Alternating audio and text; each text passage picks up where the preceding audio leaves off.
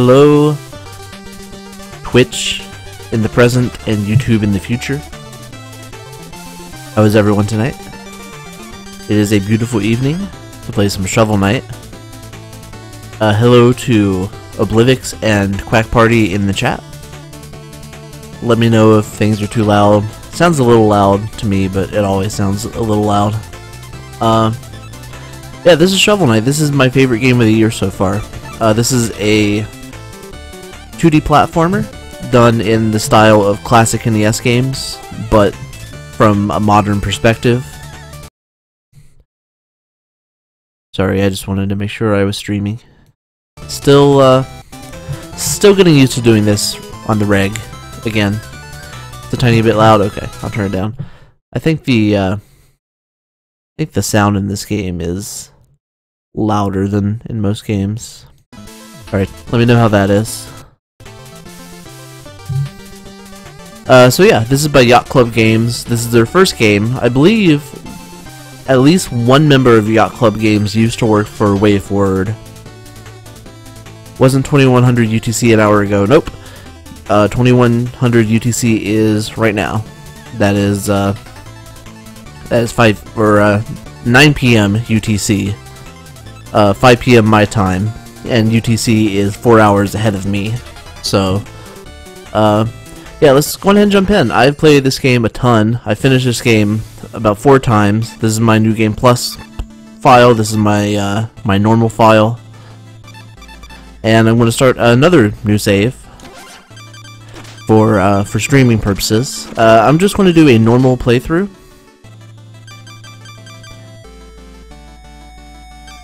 I might do a New Game Plus playthrough on the stream in the future if this is a popular feature. Everything about this game is fantastic. The way it looks, the way it plays, the music.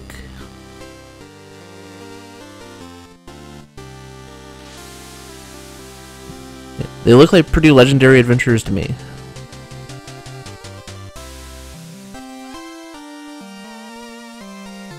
I really like the color highlighting of keywords in the intro. Very, very Zelda-ish.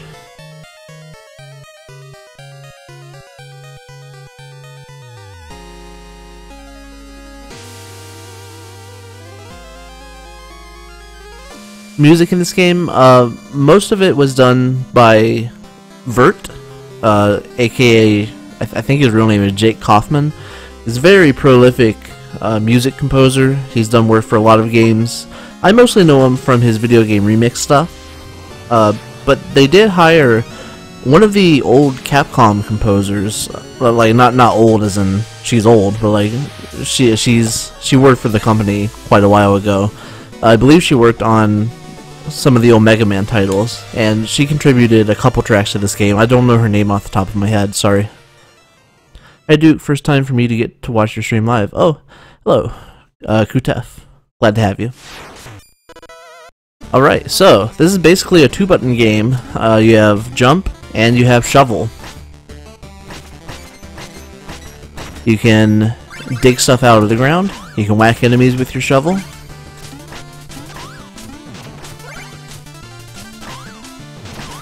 You can dig through barriers like the one up there. Sometimes you'll find gems.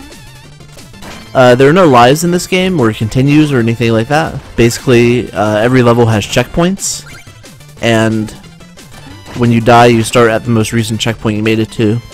In the normal game, there are 5 checkpoints in every level, and in New Game Plus, there are 2 checkpoints in every level. And one of the unique features of this game is that you can destroy the checkpoints if you want to get some extra money from them. You can't do it in here because this is just like an intro kind of tutorial area, but in the actual game you can destroy the checkpoints, and they give you varying amounts of money. You can tell how much money they give you by how big the gem in the checkpoint globe is, and if you destroy the checkpoint, obviously you can't use it if you die. And there's an achievement for beating the game with destroying all of the checkpoints, which I got. That was a fun playthrough. That was also my beat the game without buying any of the magic items playthrough. So that was kind of double fun, going for 2 of the harder achievements in the game in one playthrough. I've gotten every achievement in this game except 4. I need to get the achievement for beating the game without dying, and there's one for beating the game without falling in the bottomless pit, and there's one for speedrunning the game, beating it in an hour and a half or less, and there's one for not spending any money. And in the playthrough where I didn't buy any magic items, I still spent money on like health upgrades and stuff. So that one was not that did not count for that achievement. The only collectible in this game you find are these parchments with music notes on them. You can give them to a bard in the main town, and he will perform music for you on request. Damn, I've literally never known that, and I've beaten the game, that you can break the checkpoints. Really, I'm kind of surprised you didn't stumble across it by mistake. I mean, I knew you could break the checkpoints because I watched Giant Bomb's quick look at the game before I started playing. But I mean, you can kind of intuit that there's something to the checkpoints because, like I said, they have different types of gem in them, and or at least I don't know. I mean, I could have played the whole game and not realizing you could break the checkpoints. I guess it's just well, I guess it's a little confusing that you can't break the checkpoints in the tutorial, but you can in the rest of the game.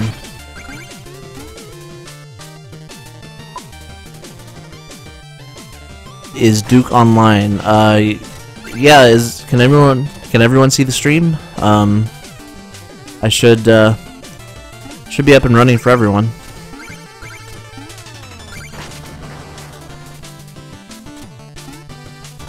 Oh, you know what I forgot to do? Like I always forget to do, is sync the chat. So as soon as I get out of this precarious area, I will go on ahead and do that. Alright, let's see here. Music's going to stop here. SYNC. Alright, well, that's only about 8 minutes into the stream. I guess that's not too bad. So there's also a pogo mechanic, and it's kind of similar to one in Rogue Legacy, where you can hit down in the air and you do this down attack that you can use to bounce on enemies. But it feels a lot better in this game than it did in Rogue Legacy, in my opinion. In Rogue Legacy, it was a little iffy. Like the hitboxes weren't always where you expected it to be. Your screen is super low. What does that mean? Oh. Shit, sorry. I don't know why it's doing that. There we go. Oh, this stream's off to a great start, isn't it? Apologies, everyone. I'm a professional video game player. I make $115,000 a year, or an hour, and I know I should be held to a higher standard of quality than what I'm providing. So, my apologies. Rogue Legacy's pogo was definitely frustrating at times. Yeah, I ended up not using it nearly as much as I use it in this game. This game, it feels very solid. Like, there are a lot of platforming segments where you're sort of required to use the pogo. Like, this is a pretty good example. You're not required to use the pogo here, but it definitely helps to get past this dragon.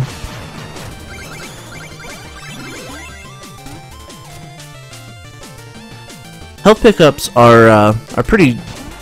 It's pretty generous with them in this game. At least when you're not doing a New Game Plus. Running out of life should not be that much of an issue for me, hopefully.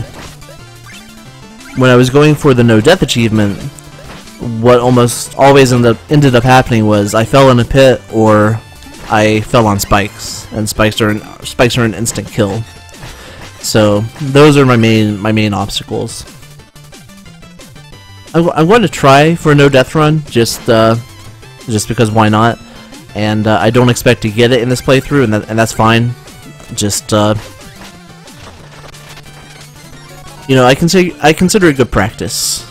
So just doing a normal ass playthrough will help me get the skills I need to succeed. I've been able to be like the first 3 or so bosses without dying, and then well, that's after a lot of practice on those 3 levels. And we're at the first mini boss here, the Black Knight. Well, that's uncalled for. There's no need for name calling.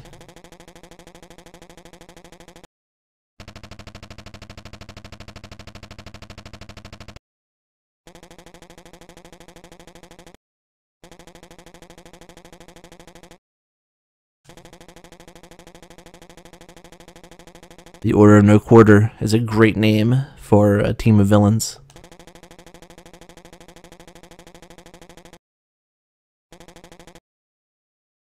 I will. So yeah, this game just nails the Nintendo, well, specifically the NES aesthetic without I mean, it's not like you couldn't make this game on an NES because obviously you wouldn't be able to do widescreen, and the sprites are faster than you can do on a real NES, and I think the color palette isn't 100% faithful to the NES. But you know, in spirit, this is basically like playing, like if Nintendo games were unchanged from 1985 to 2014 in terms of like style, this is exactly what they would be like. I get why it's called Shovel Knight now, shoot me.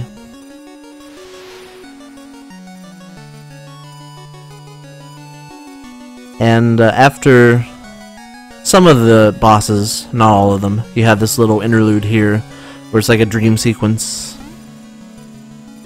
And sometimes there are monsters and stuff you can kill to get extra gems, but not in the first one. And bet there's some treasure under that campfire, yeah.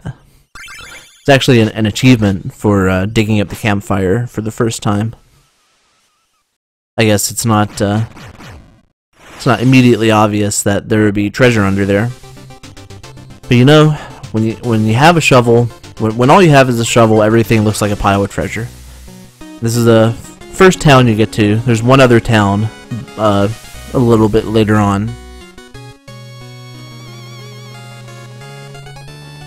That's right, no weapon. Just a shovel. I will. See what Horse Lady has to say. Me too, maiden. Can I catch up to Basket Man? Oh wait, no. Here, I'll talk to Dear Lady. Her name is actually Dear Lady. That's nice. And this is the bard I was talking about. You talk to him to deliver the music sheets. And I have 2 already. And he pays you 500 for each one.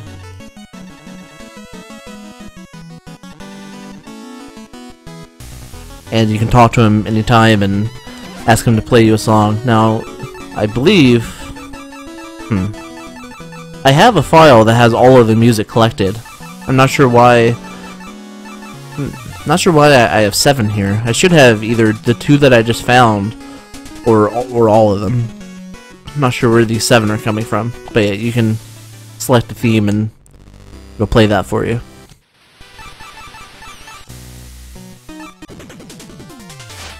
I'll play main theme. How do I never find these things? First the checkpoints, now the campfire. Well, I guess you have to think like a shoveler. Alright, so this is the gastronomer. If you bring him a meal ticket, he will increase your maximum health. And this is the magicist, and she will increase your maximum magic. But I don't have any relics yet, so I can't do anything with her. Now if I speak to the Gotician, he will offer to sell you a meal ticket. The first one only costs 1,000, and they get progressively more expensive as you play. So I'll go ahead and get one of those, talk to the gastronomer.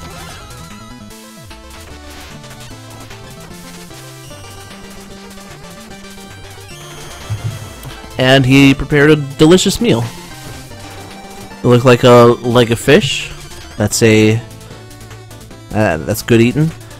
And here are some of the bar patrons. The Juice Maid. And the Dancer.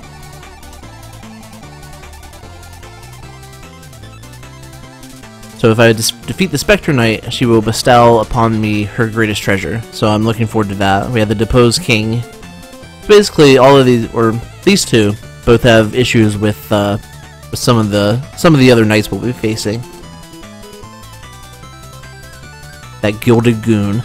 And then this is the Grandma. Well, this is Grandma Swamp. She'll give you some information about your stats. So I've dug 7 piles. I've collected 6,115 gold. I haven't died yet. Woohoo! And I spent 12 minutes playing / talking. Alright, see you later, Kutef. Thanks for hanging out. Sorry the stream isn't early enough for you to watch in its entirety, but it'll be up on YouTube later.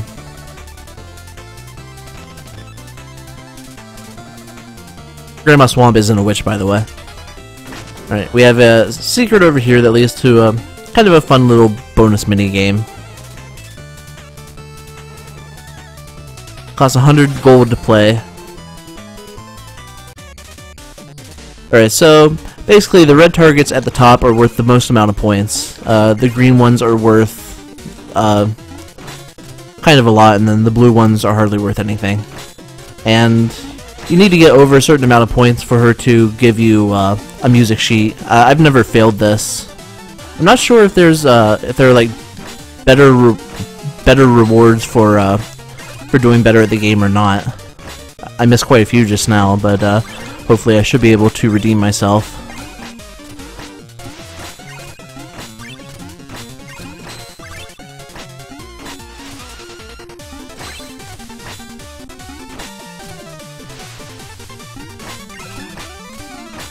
Ah crap, I missed the red one. 205, I think that's good enough. Yep, she was very impressed by my my shoveling skills. How long is this game from start to finish? First time I beat it, I think it took me about 7 hours or so, and after that it was a little easier. It depends on if you're going for achievements and whatnot. Some music sheet here. This is Croaker, who has a lot of great jokes for you. Don't throw in the trowel. And he's very proud of his jokes, as you can tell. You give him an inch, he thinks he's a ruler. Yes, indeed. I'd be proud of that one, too. This is Chester. He sells the relics, the magic items you can use right now. All I have available is the fishing rod. And, the Chaos Sphere. I'll go ahead and buy both of those. And I should have enough to get what this guy has to sell. Well, one of them anyway, yeah. The Trapple Chalice, a vessel for storing mythical ichor. And the relics are, by default you use them by holding up and pressing. Oops. I traveled with some horse adventures, but they were also negative. I get it, Croaker. So by default you hold up and press attack to use the relics, but you can also set an option to assign it to a separate button. I go with up and attack just because that's sort of like Castlevania style, and it's you know, it's what I'm used to. Okay, so I'm pretty much done in town. I'll talk to a couple more people here. Oh, there's an achievement for bouncing on this for, I think, 10 seconds maybe, and that one, it's a little tricky to get, but once you get the hang of keeping your bounce going, it's not that hard. And if we stand on this lady's shoulders, well, see what she has to say first of all. These buckets are heavy. Well, I will take advantage of your buckets to jump up here and grab some treasure. What did it say, running kid? I'm the fastest, no one can outrun me.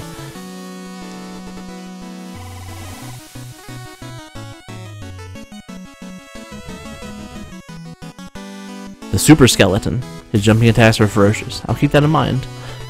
This hedge farmer is skeptical. Are you really the Shovel Knight? Let me tell you something, hedge farmer. Could a non-Shovel Knight do that? Damn straight.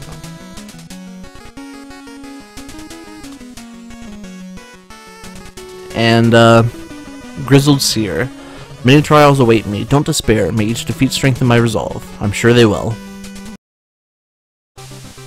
Alright, and as you can see, we have sort of a Mario 3 style map.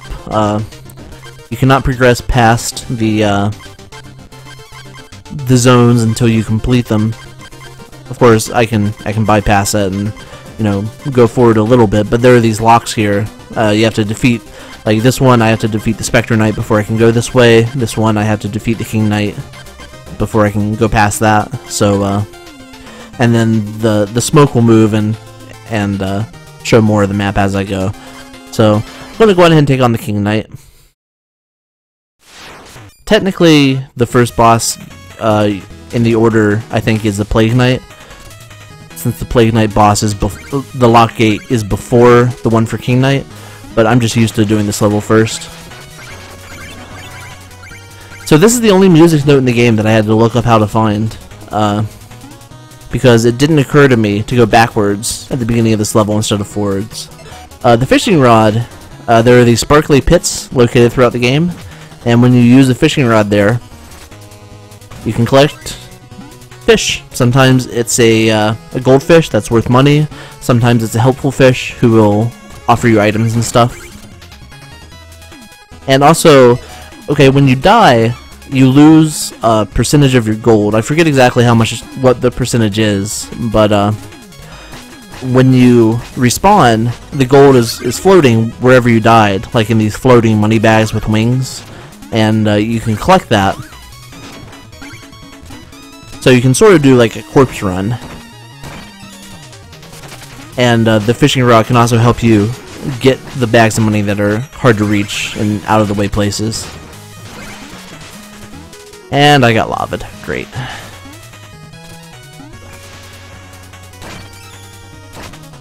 I don't really use the Chaos Sphere that often. Sometimes, like, the physics on it are kind of weird. Like, sometimes you're in a place where, you know, you're in a good position to where you can hit a bunch of enemies with it, but I didn't get that much usage out of it. It's another pit here, so we'll go on ahead and fish that. You know, just take a break out of the action to go fishing. It's a nice, relaxing hobby to have. Not like video games, man. Video games are super stressful.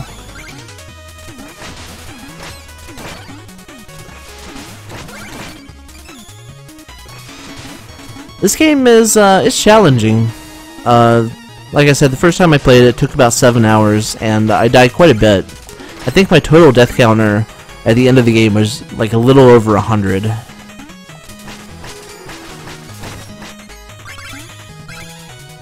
But to be fair, most of those were in the last few levels of the game. Which, you know, that's why I'm not really expecting to get the no death playthrough. Or the no death achievement on this playthrough. But, you know, man can dream. So I just destroyed the first checkpoint and got some money for that. I probably, once I die, I'll probably stop destroying all the checkpoints, since at that point, you know, it'll be, there's no reason for me to go after the no death achievement.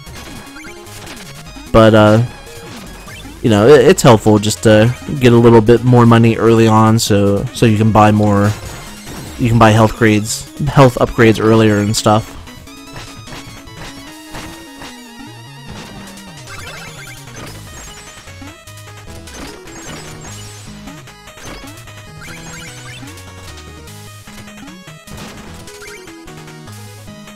Alright, I've actually died quite a few times trying to do this. Like, timing it with the platforms and the lava can be a little tricky, but I'm going to go on ahead and go for it just to show off everything that there is to see in this game. Hopefully it won't kill me.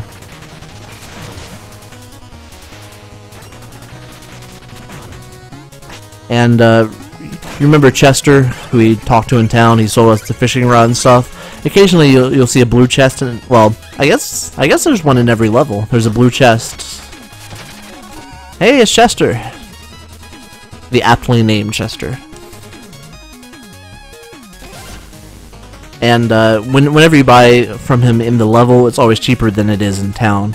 Like if I didn't find him here and I bought the flare wand in town, it would have cost 2,000 instead of 1,000. So always good to find him if possible. And the flare wand I use all the damn time. It's probably the most useful relic in the game, other than the chalice, which I'll get to after this level. Alright, this is where I always screw up the timing. Okay, that wasn't so bad. I love the way Shovel Knight is made on the 3DS. The game is on the top screen and your gear menu is on the bottom. It's almost the same with VVV, how the game is game on top and map on bottom. Yeah, this game is also on the 3DS and Wii U. I think it's coming to other platforms. I'm not sure which ones.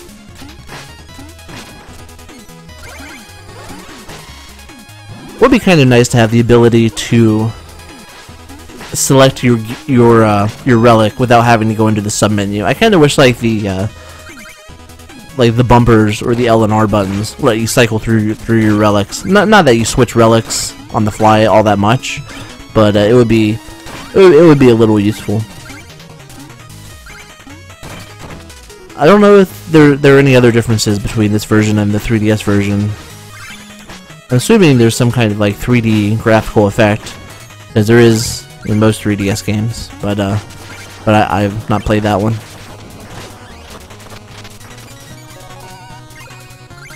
I think the most useful is the Phase Locket. Well, the Phase Locket, it's an item that makes you invincible for a few seconds, and it is extremely useful.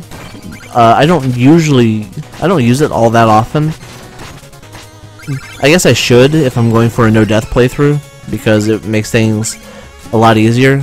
But I think it takes a lot of the fun out of some of the game, so I don't use it very much. Like for example, this would be a very useful place to have the Phase Locket, because this Griffin's fire can be a little tricky to dodge. If I was speedrunning, I would just take the hit and just walk through them. But since I'm not, I can deal with him with honor, the honorable way, by killing him with a shovel.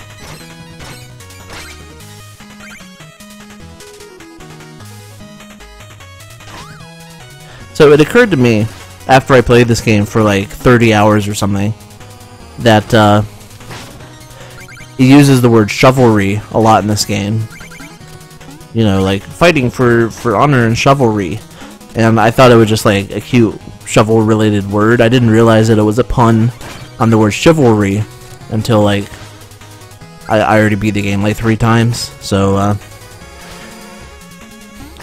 I can kind of imagine like coming up with the idea for this game based on the pun chivalry. Like you come up with the word chivalry and like, oh, that's funny, it sounds kind of like chivalry. Well, we should make a character who's a knight with a shovel, so we can use the chivalry pun. Like, yeah, that sounds like a pretty good idea. And thus, the concept for Shovel Knight is born. I have no idea if that's the way it actually went down, but I've definitely come up with ideas based on a play on words like that before. You know, just something really simple and silly, or seemingly silly, can lead to like a really cool idea. Crap. I don't think I want to be able to get that stuff. Oh well. I have enough stuff.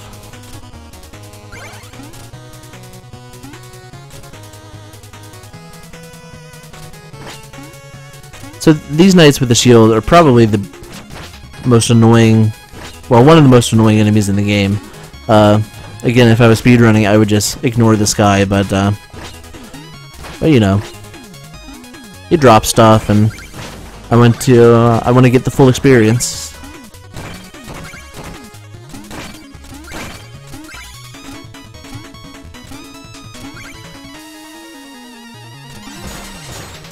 This is definitely one of my favorite tunes in the game. The King Knight theme. Or whatever this level is actually called. Oh, Pridemore Keep, I think. It's a really, really great piece of music. All the music in this game is great. You knock the heads off the statues for some reason. It's the little touches like that I always appreciate in a game. Alright, this next section coming up has caused me quite a few deaths in the past. Oh hey, it's another fishing hole. Went ahead and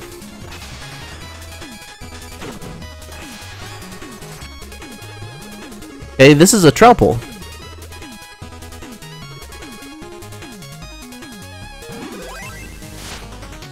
Okay, so he gave me the Ichor of Boldness. So in your chalice, I was going to talk to the Trout Pool King after this level, but I forgot that there were trout pools that I would talk to in the meantime. But there are three different kinds of Ichor you can get.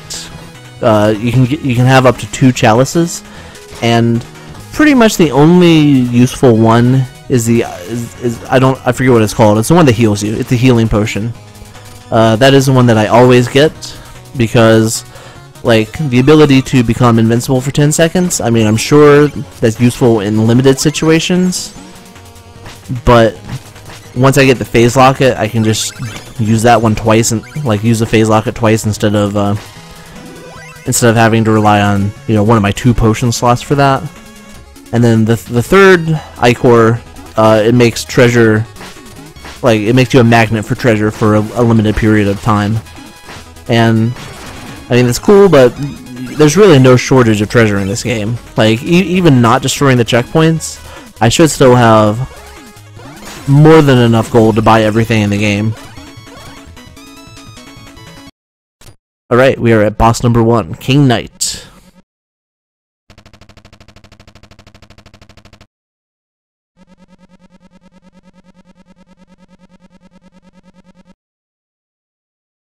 I don't know if I call him fabulously regal. That's right, Shovel Knight, he's not but a decadent dandy. Shovel justice is the best kind of justice. Alright, so this boss is pretty easy. You have to make sure you jump when he does that big attack that shakes the screen, otherwise you get stunned for quite a long time, and you're almost always going to get hit. And other than that, it's basically just keep up the pogoing. You know, he's going to throw some confetti out, but you should be able to kill him before you have to worry about the confetti.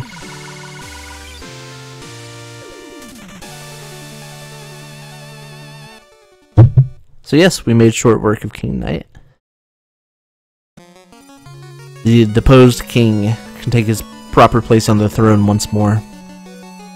And after every boss, there's a short little interlude here where, you know, you make camp, you rest after a long day.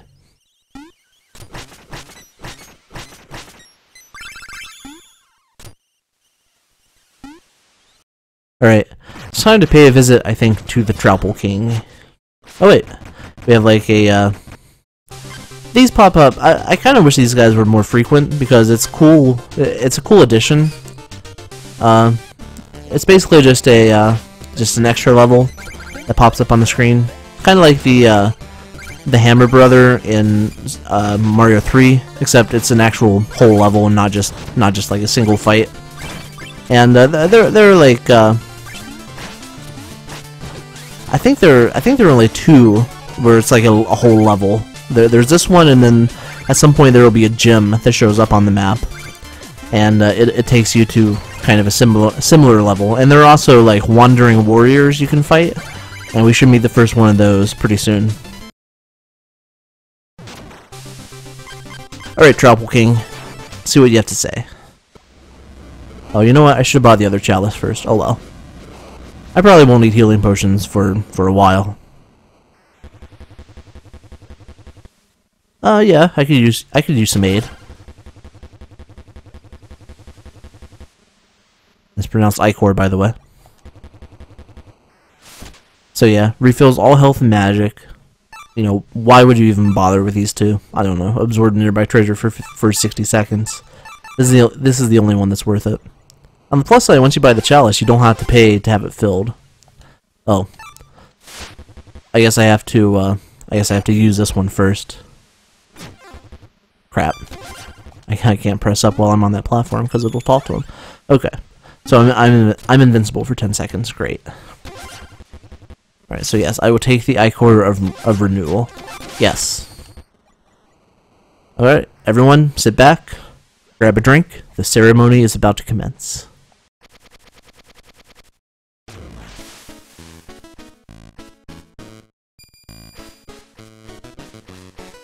That's half trout and half apple, by the way. Troupple.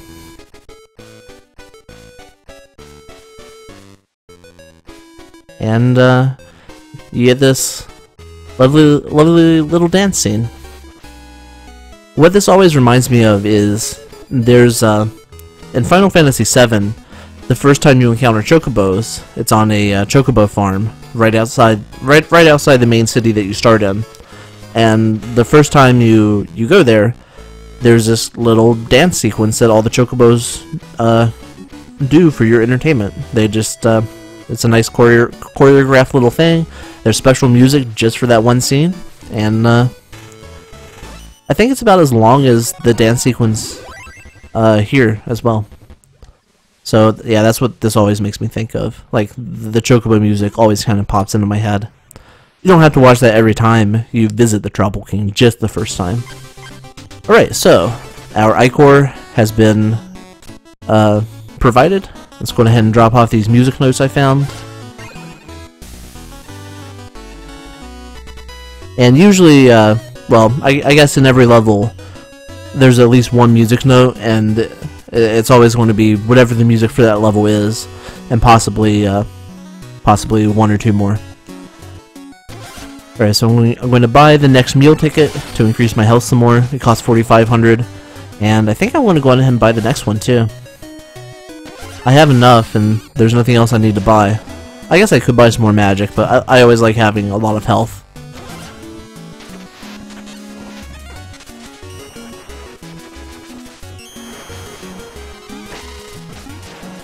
Looks like another leg of fish.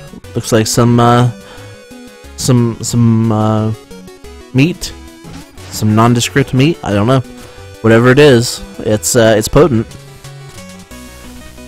All right, let's go ahead and switch back to my flare wand. Since that's the I didn't show it off, did I? It's just a fireball. That's it, and it shows you down at the bottom how much mana it takes to use each of these. The Ichor, it doesn't take any mana, obviously, since it refills your mana anyway, and it takes 4 mana, and you just throw a fireball. That's simple, but super effective. All right, so can't do anything else until we defeat the Spectre Knight. So let's head to the Lich Yard.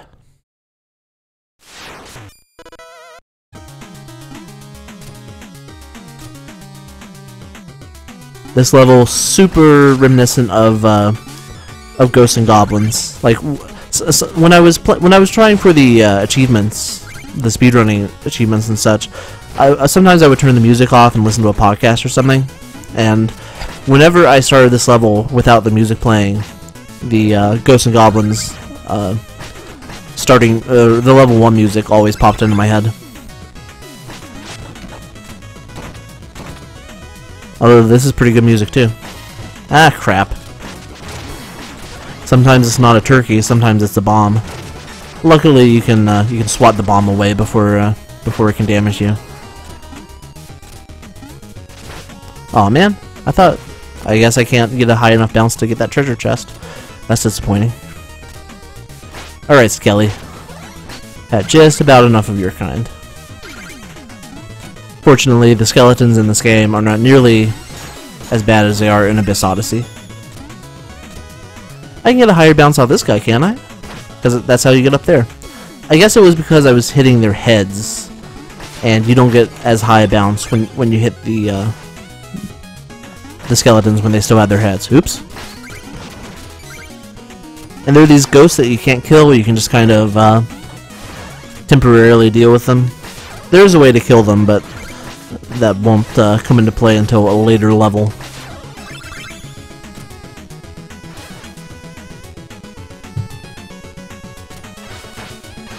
Take that. Yeah, mana power-ups also pretty plentiful in this game, so you don't have to worry a ton about running out of mana. I think this is that giant skeleton that one of the townspeople warned me about. He's tough, but he's not unmanageable. Ow. I did take some damage, though. And he drops the full heal every time, so yeah. This game is not stingy with the items. These frogs don't do anything until you, well, sometimes they're already awake when you enter the screen, but if they're asleep, they won't do anything until you attack them, so best to let sleeping frogs lie. Badumch. Oh yeah, this level has dark segments, which are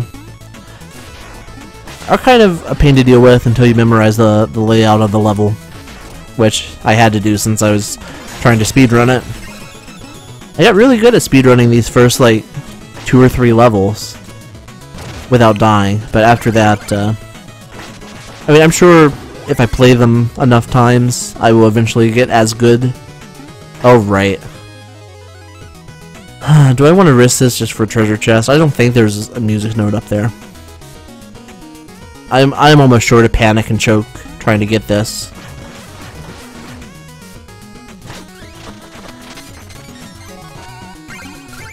Hey, ghosts.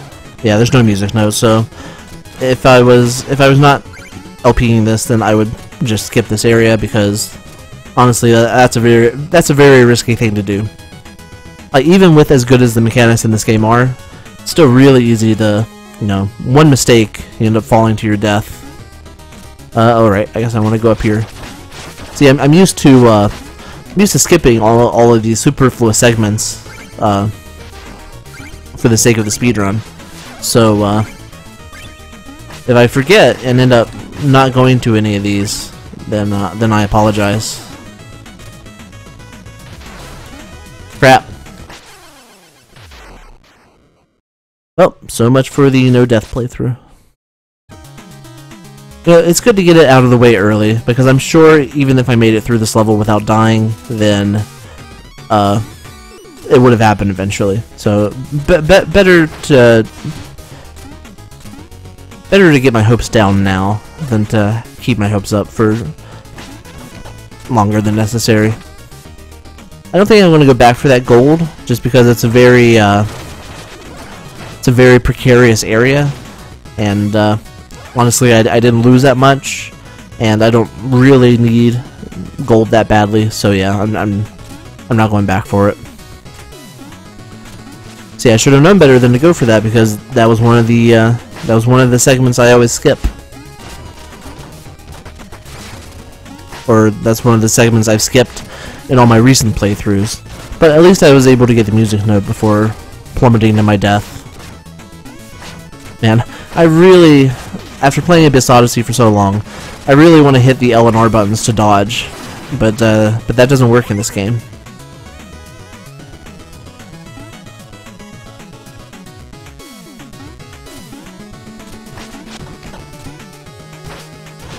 I got very proud of, I became proud of myself for being able to get through this as quickly as I did for speedrunning purposes. I am not a speedrunner, by the way. Like, I never speedrun games normally. The only reason I was trying it in this game is because I wanted to get as many of these achievements as possible, and because this game is just a joy to play. Like, even though it only took me 7 hours to beat, I still have like 40 hours on the clock in this game for racking up the various achievements, just because I love playing it so much. So the best way to deal with this skeleton is to jump and let him get crushed by that. You have to be careful though, because like if I walk through here and I kill the skeleton before before he was fully on this platform, then I've gotten crushed there quite a few times.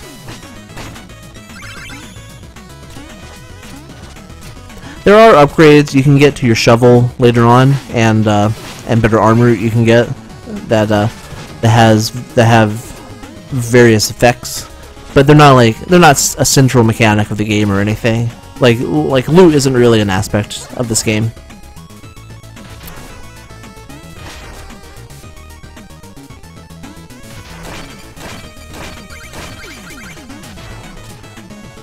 speedrunning is a bitch. Yeah, I'm not good at speedrunning. Like, I don't have the, even games that I love, like Shovel Knight and Spelunky, which are the two games I've attempted speedruns of, like, I don't have the patience to get good enough to speedrun. Like, some people can play games for just thousands and thousands of hours, just getting perfect at it, just memorizing every single aspect of the game. But that is not me. I might go back and try speedrunning this game again. I don't know. Alright, do I want to... Oh yeah. I believe there's a Chester over here. Yes.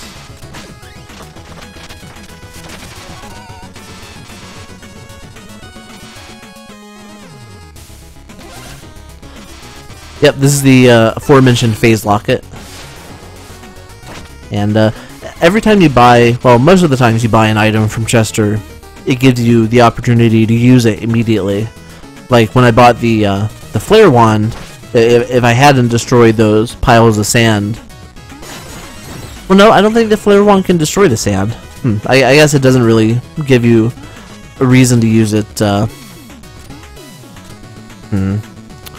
Oh yeah, I can do this. You can hit those tombstones to get more height out of it, but sometimes you'll wake up a ghost in the process. Yeah, usually when you buy an item from Chester in the field, it'll like show you how to use it without actually showing you. You know, like traditional good video game design. You know, don't tell the player how to do something. Put them in a situation where they have to do the thing. Like in the original Metroid, the very first thing you do in that game is you go left, you get the morph ball, and you cannot proceed until you use the morph ball. So, you know, very smart design there. Or, I mean, in the original Mario Brothers, like, the very first thing it gives you is like a Goomba to show you, hey, you can jump on this thing. Like, there's one action you can take in this game, and this is what you use that action for. You know, tutorial-free game design. It's a very good skill to learn.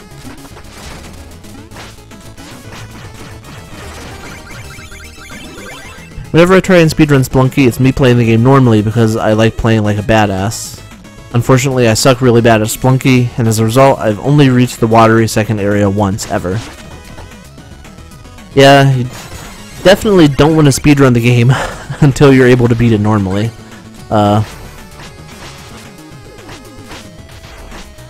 Spelunky is not a game you want to try to speedrun until you've mastered pretty much every other aspect of it, at least in my experience.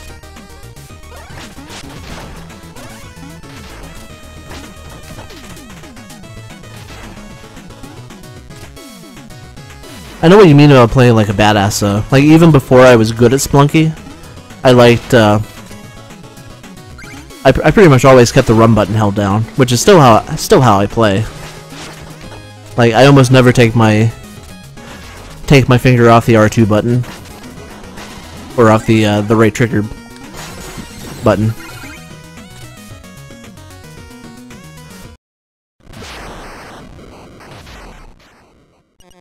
Hello, Spectre Knight.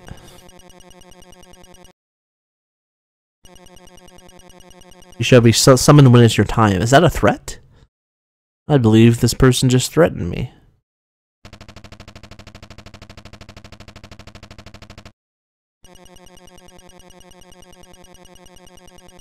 I love the jiggly text in this game too.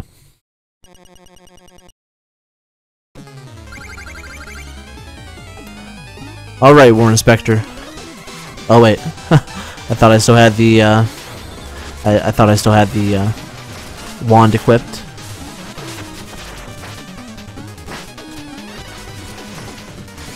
I tried to come up with a good Warren Spector joke since it's a Spectre Knight, but I couldn't think of any. You're about to get Bioshocked. That's not a good one.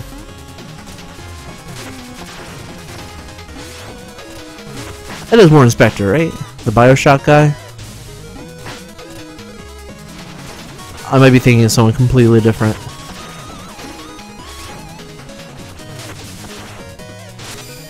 I could make a Phil Spector joke, but Phil Spector's kind of a piece of shit, and I don't even really want to bring him up. Those are the only two people named Spector I know, so my options for jokes are pretty limited. I mean, I don't know them. They're the only Spectors that I know of. I'm out of magic, otherwise I'd be throwing more fireballs at this guy. You jerk.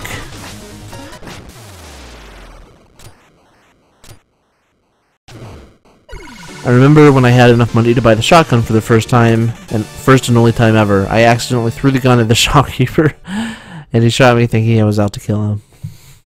Yeah, that sounds like a mistake most people make at least once, Quack Party, so, you know, don't feel too bad about that.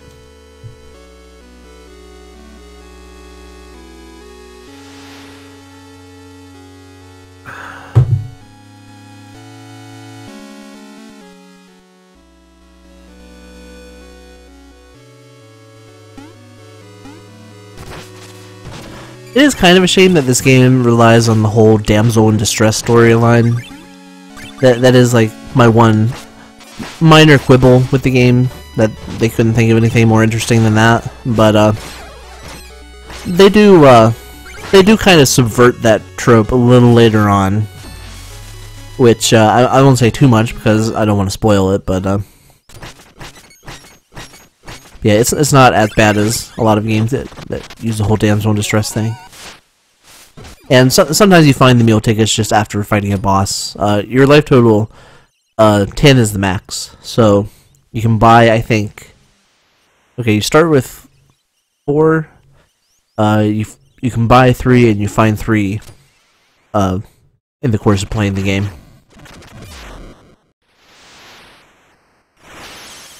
Alright, so I haven't had to use my Ichor yet, which is good. But like I said, most of my deaths in this game... Oh, that's the gym I was talking about.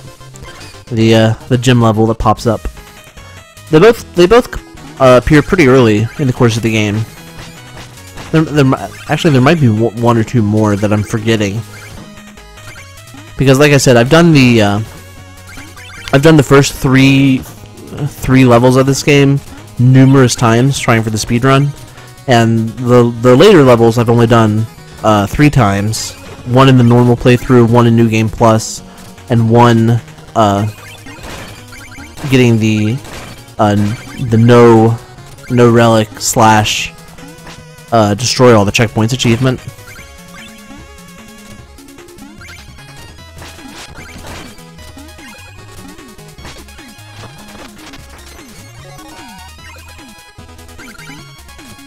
Completely understand what you mean when you talk about tutorialist gameplay. Egoraptor pulled a good point or two, as well in the sequelitis thing. Yeah, I think I saw that. That was a really good good explanation of the whole thing. Yet every game I make has like half-hour tutorials. Well, you know, some games are so complex you need the tutorials.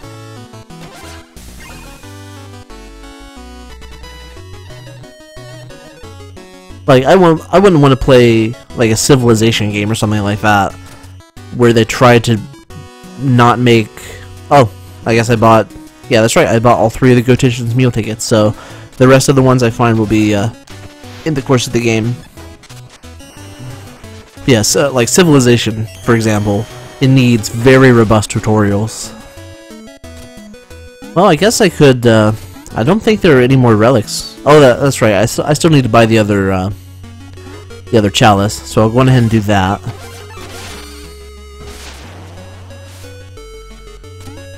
And then, I don't think there's... Yeah, I bought everything Chester has to offer, so the rest of this money, I can just go ahead and spend on magic upgrades. See, like I said, money is not really an issue when you're just doing a normal run in this game. So let's see, that's 1,500, 2,200, might be able to get one more. Yep, and the max amount of mana you can have is 100. So yeah, very, very simple multiples of 10. 10 health, 10 times 10 mana for the max. Alright, so we took care of King Knight and Spectre Knight. We have Plague Knight and Treasure Knight. I'm going to save this level for after I do Treasure Knight because I like this one so much more.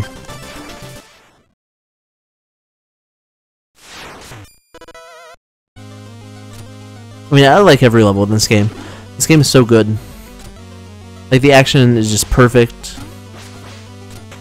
Everything about it is just fantastic.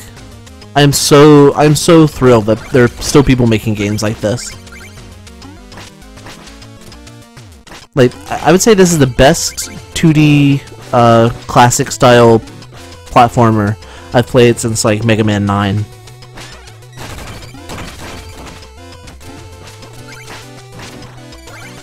Mega Man 9, that was what, like, God, that was like 2008 or something, wasn't it?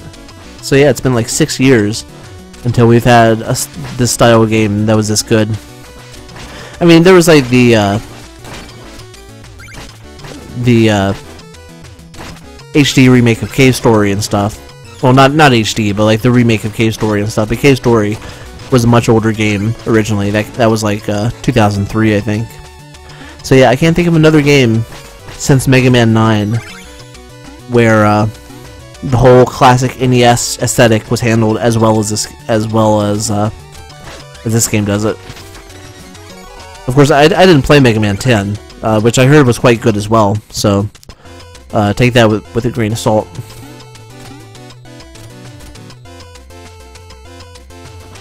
RuneScape was horrible at that, forcing you to play this 3-hour-long tutorial about killing a dragon before you started playing, even if you were a veteran to the game. Yeah, that sounds pretty rough. I remember trying RuneScape when I was a teenager just because it was a free MMO, and man, that game just did not grab me at all.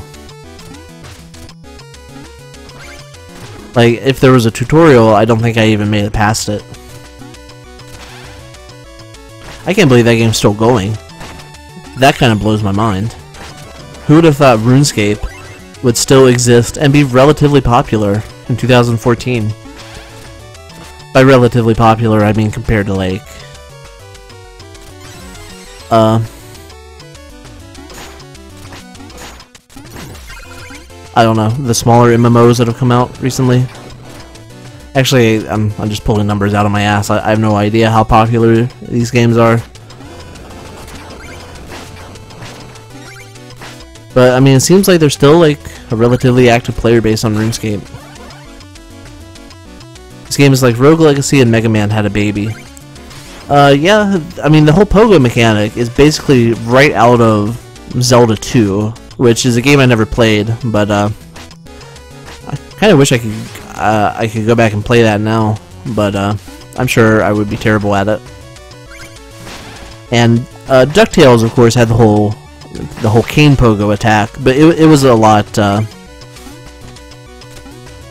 it was a lot iffier than the one in Shovel Knight 2.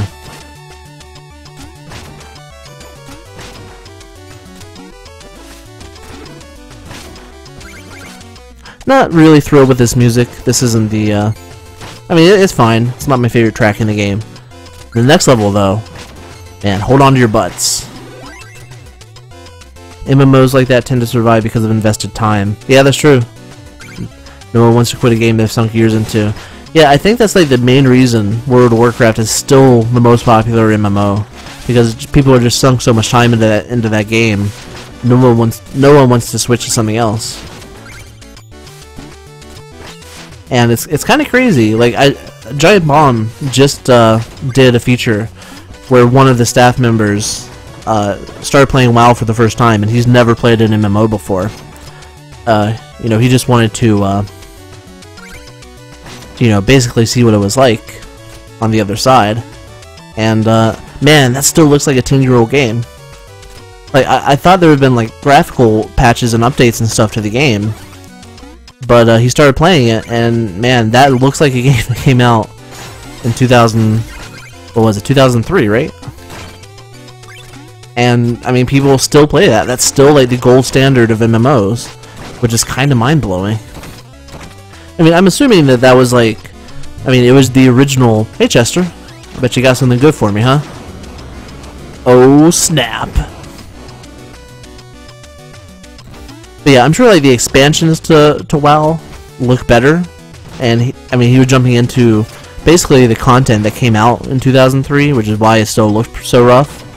But man, like a new WoW player starting out and that's the first thing they see. That's that would be kind of off-putting. Oh holy shit! It's Ultra J Man, what's up, man?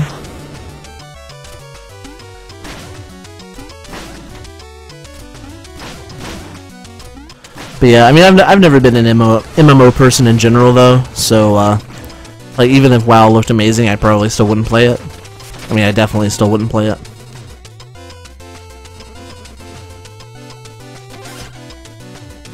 Throwing anchor.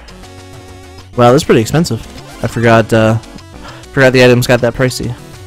Those graphics weren't much to speak of even at the time. Yeah, I mean it's not like a I mean, it definitely wasn't like a powerhouse like Doom 3 or something for the time it came out. It was just a serviceable MMO, basically. I dig some Shovel Knight. I see what you did there. Crap. Yeah, I dig this game a lot too. Like I said earlier, my favorite game of the year so far. Not that I played a ton of games that came out this year, but it's going to take something pretty special to unseat this as my GOTY. Oops. I actually don't know if there's anything else this year that I'm looking forward to, so I do want to get Divinity Original Sin at some point. That game looks super awesome, but I haven't had the funds for it recently. I mean, I have, but I guess I spend them on other things. Can this go through a shield? I forget. Usually I just, like, use the phase lock and just blow past this guy. Oh well. It didn't seem as annoying as the Yellow Knights. It's definitely up there for me. It's incredibly polished and it shows it. Yeah, I really, oh. That never happened before. I really look forward to what these guys are going to do next. I mean, supposedly there are like updates coming for this game where they'll add new characters, like new playable characters and stuff. I don't know how they're going to manage it though, because like this game is just so tuned for playing as Shovel Knight. I'm not sure how playing as other characters is going to work. I guess we'll have to wait and see.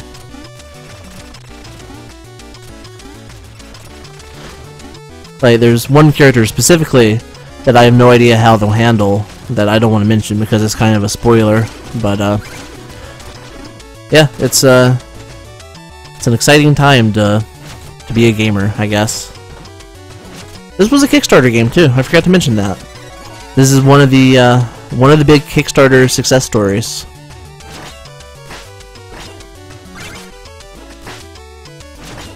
Like, I saw this game, I saw the Kickstarter when this game was like announced, and it looks super cool, but I didn't back it at the time because I had never heard of anyone responsible for it, and you know, backing a Kickstarter is, I mean, it's still kind of a crapshoot. Like, I tend to back games that have a good pedigree behind them, like I backed the Double Fine adventure, and I backed Shadowrun Returns, since I was the actual Shadowrun guy working on it. But I mean, honestly, I didn't look forward. I didn't look into it that deeply, honestly, because like I had no idea that one of the people who made the game worked for WayForward until relatively recently. But yeah, some good stuff still comes out of Kickstarter, despite all of these spectacular failures that get a lot of media buzz.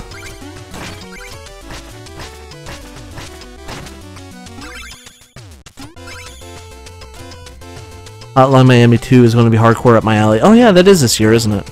I forgot about that. We mean to kickstart one of our bigger projects. We're knocking out smaller ones first to build ourselves up.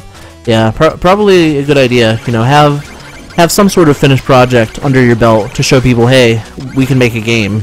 You know, that'll... I mean, just having a game is like a huge step in the right direction. Yeah, I'll smash this one. I'm doing okay.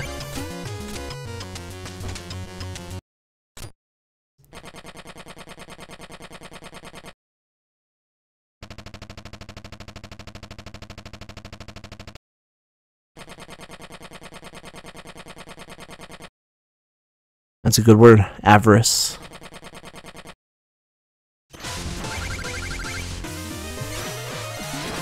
You jerk.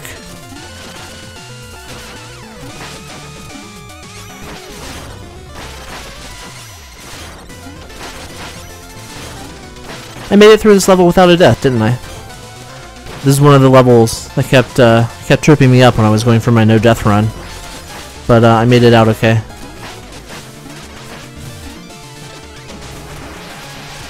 Ow! Of course, I might have spoken too soon. I think I'm gonna go ahead and pop my Ichor, which is a really gross sentence to say.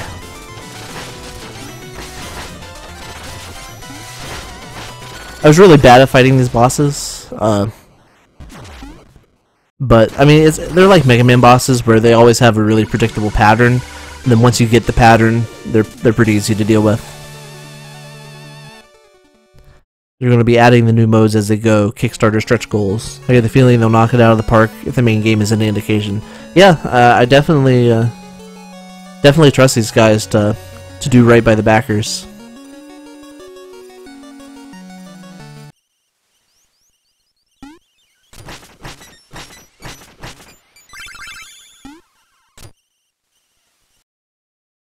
I mean, I'd say overall Kickstarter is a net gain for people who play video games, because there are big failures, but there are also games that probably never would have been made if it weren't for Kickstarter.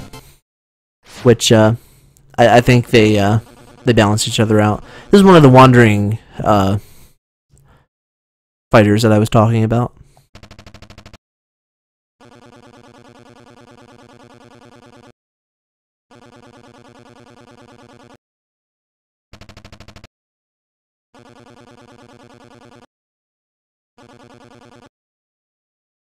No, I don't think that's me. You're thinking of another knight with a shovel.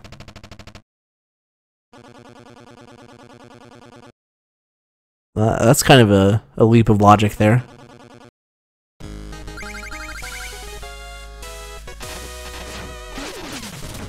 Oh right, my chalice was still selected. I was like, why aren't I firing fireballs?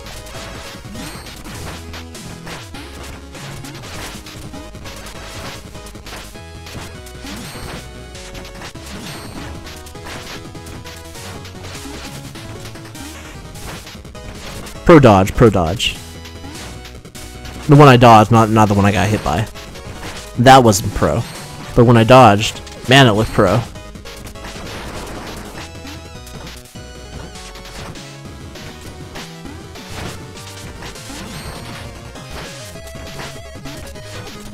And I hope this is one of the playable characters they add. I want to use 2 boomerangs.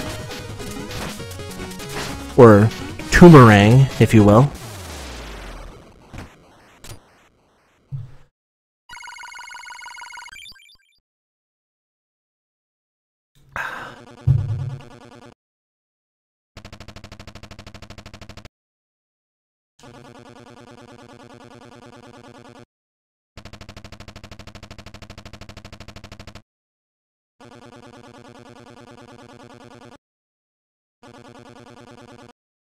I will.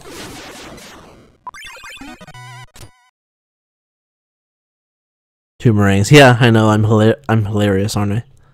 I told you guys I should have my own sitcom. But you know, NBC just won't return my calls. Their loss. Alright, let's go sell these musical notes. Maybe spend some of this money. Actually, I won't spend any of my money here, because the next town unlocked. And I'm gonna go spend some of my money there. Gonna get into the coding side as well. That's awesome. Yeah, I mean, I'm no I have no coding ability, but I mess around with like Game Maker and stuff. And yeah, making games is super fun. I just need to buckle down and work on stuff, which is what I have a problem making myself do.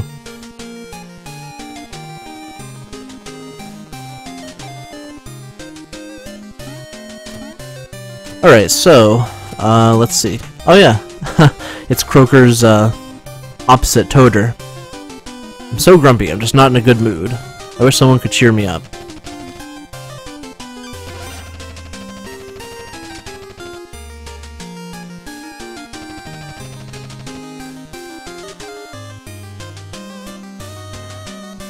Nope, he's not having that. I thought that was a pretty good joke, but, I guess you can't please everyone.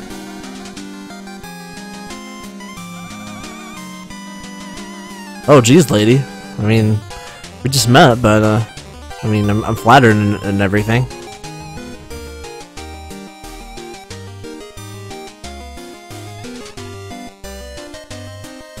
Wow, all the ladies are after Shovel Knight, apparently.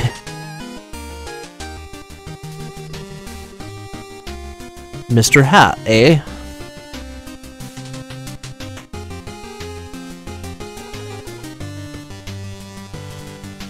Oh, this peacock gent forgot his wallet.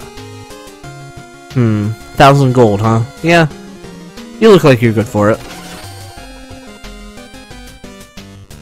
Oh.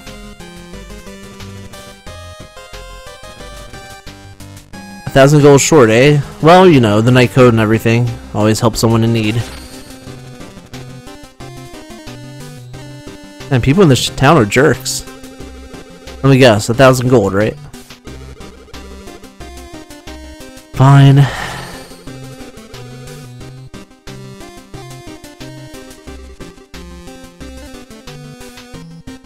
Well, this guy likes my helmet.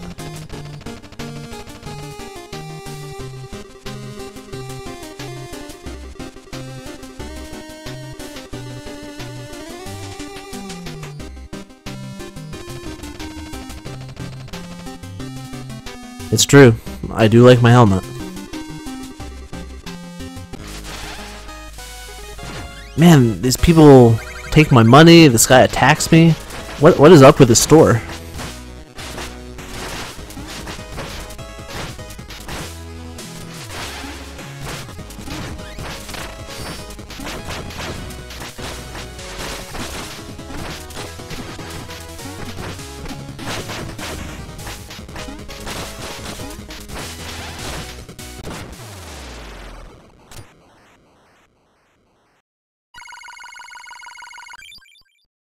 Well, I guess I made my money back by fighting this guy, so... My hunger for hats took control. Sounds like a Team Fortress 2 player. That's true, technically it is a helmet.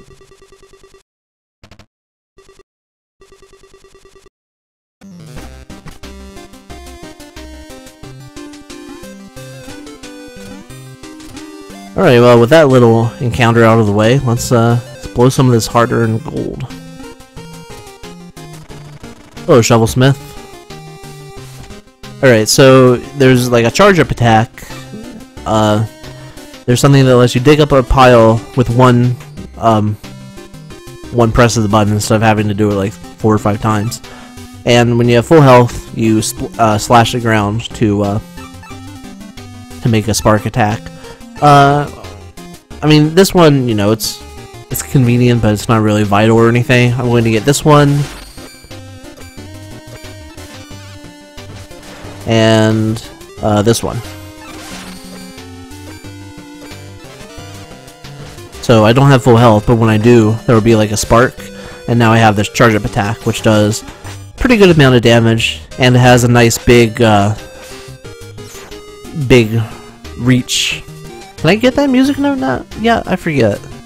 I might not be able to get that until something opens up later.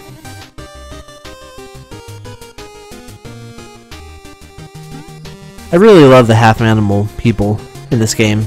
Like, you know, there's all varieties of animals. There's a rooster and lots of horse people and peacock people. And, you know, they're just living in harmony with humans. So really, oh yeah, Wait. Can I make this jump? I don't think so. Alright, I need to go back up there and then jump across the rooftops to get that music note. And this guy sells armor, but I just spent most of my money on weapons, so I'll come back and revisit with him later.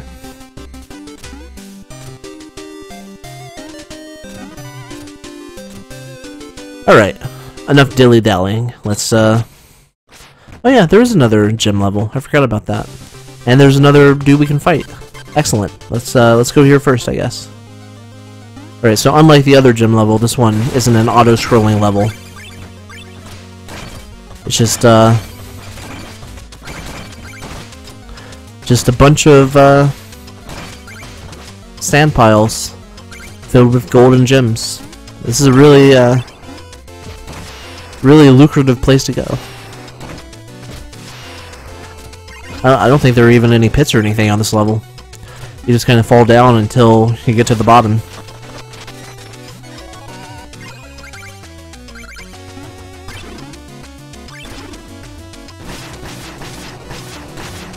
So yeah, that's a ground spark.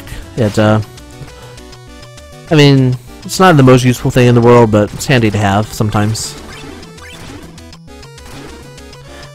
I could have done this better and gotten all the gems, but oh well. I missed one, that's a... Oh yeah!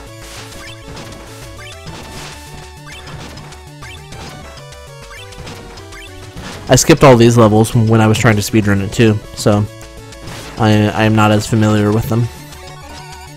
Dang, that's a lot of money. What a haul.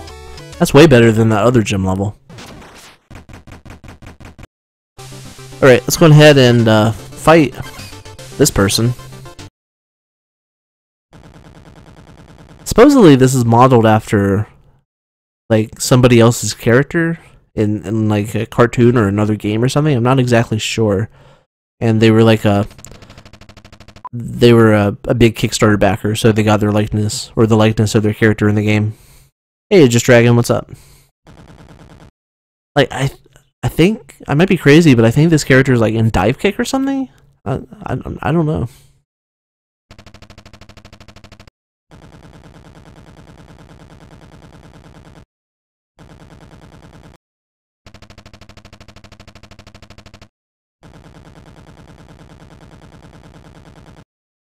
I don't know where you're getting your information.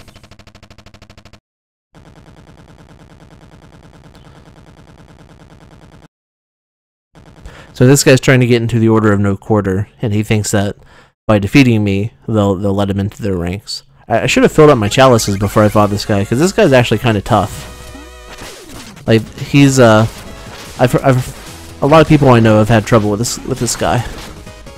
So hopefully I can take him out without dying. I need to jump when he does that attack. I need to get the hell out of the way when he does that attack. Jesus. Ow.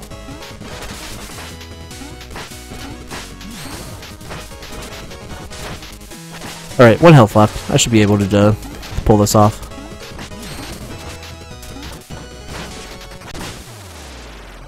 Excellent.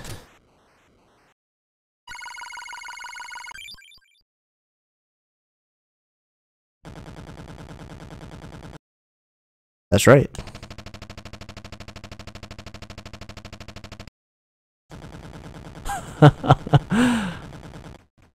Oh, poor Baz.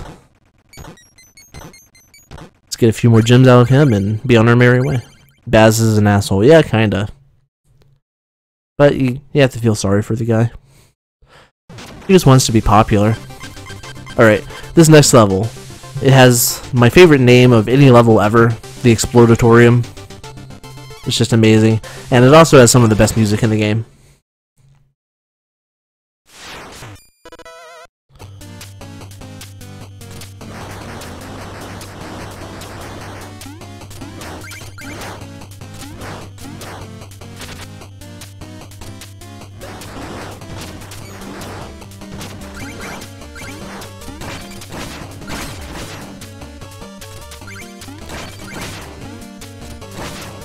Sorry, just enjoying the music.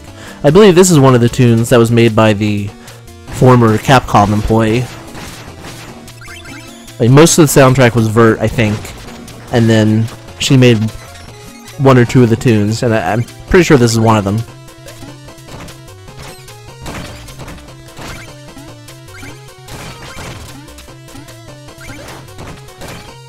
I mean, you can definitely, you know, get a Mega Man vibe from this music.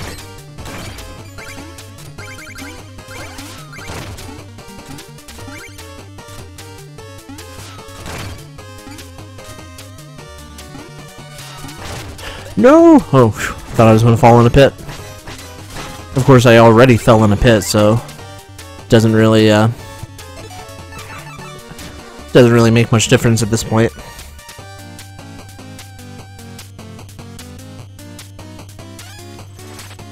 Man, this music is so good. One of the other nice things about not being on the actual Nintendo hardware is that you wouldn't be able to have the music without being interrupted by the sound effects. And that was one of the things. I read somewhere that they were considering emulating the whole NES sound effect issue.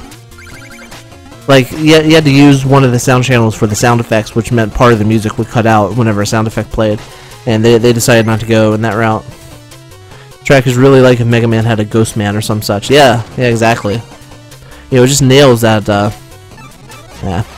that creepy, it's almost like a Castlevania track, the way it's like kind of dark and gothic, but, you know, techno-y at the same time. Of course, that's Konami, not Capcom, but kind of has the same same general vibe to it.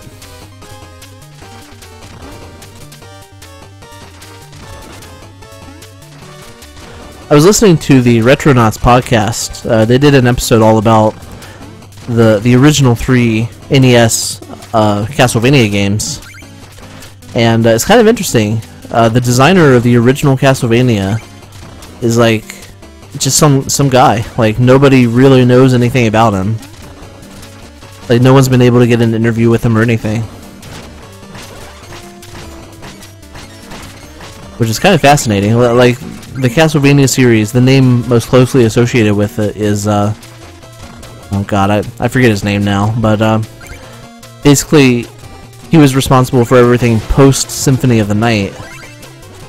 And the original Castlevania games, well, the NES ones anyway, like, there's kind of no real pedigree behind them or anything. Like, the person who did the music for the old Castlevania games is more, like, has more involvement with today's game industry than the designer did. Which is really kind of a shame, because, well, 1 and 3 anyway, were really excellent, well-designed games.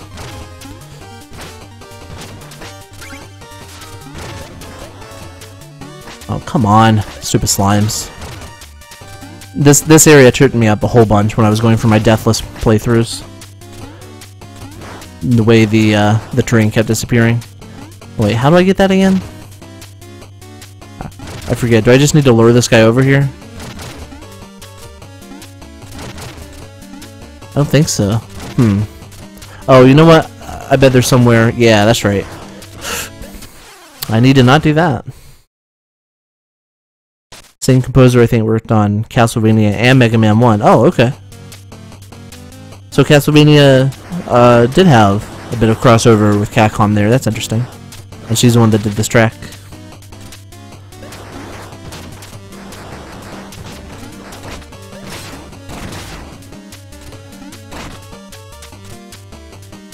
Man, I feel really bad about the way I died there, but I guess it's bound to happen at least a couple times, especially once I reach the tougher levels.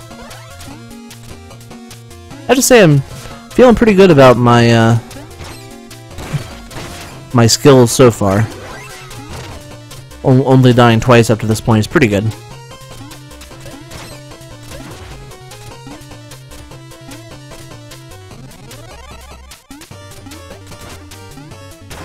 I should probably be leaving more of these checkpoints alive, because it's not like I really need the money that badly. I mean, the only things I have to buy are the relics that pop up. And at this point, I have the relics I'm going to be using for the most part.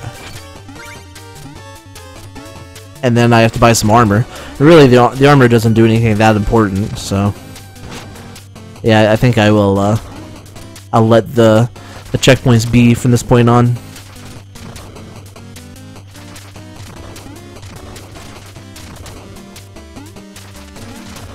Ah, crap. It's also really easy to get tripped up on this section and hit those spikes, because, you know, spikes are a one-hit death, so that's a very easy mistake to make. Alright, see you later, J-Man. Thanks for hanging out. Going to bed at like 3 in the afternoon a lot, damn. Yeah, yeah, thanks for coming. Hope to see you sometime soon. I probably won't finish Shovel Knight, or I doubt I'll finish Shovel Knight in this playthrough, so I'll do 1 or 2 more of these this week. Crap. I really wish you could like hit those beakers and not have them blow up the ground, but when you hit them, all they do is like they kind of pop back up into the air, but eventually, you know, what goes up must come down. Nope, I think I just screwed myself out of getting that musical note. Oh well. Oh, I was waiting for the exclamation point, but there's not going to be one because that's not an actual fishing hole. Right, remind me to fill up my chalices after this level. Yeah, that checkpoint, you can stay. Oh, it's this guy. I like this guy. He's like a rogue alchemist who turns into pretty cool looking monster.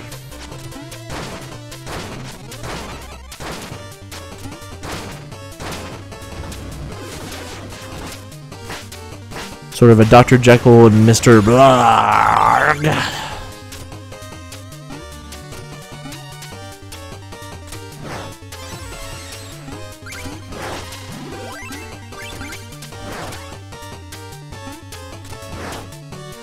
I'll probably go until about 7 for the stream. That's a couple hours. Which that should be enough to just about finish up half the game, I believe. You know, I'm a lot better at this game now than I was the first time I played it, so it's a lot faster going.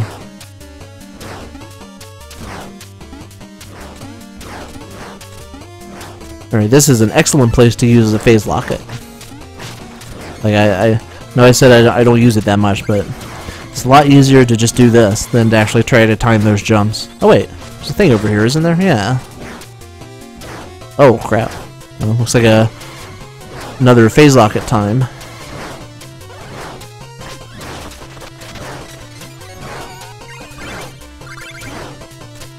The music note though, just a chest.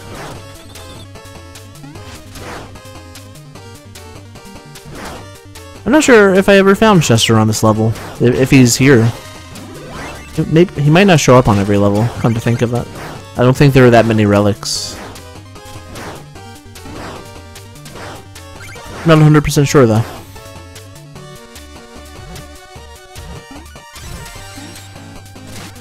Crap. That's not what I meant to do.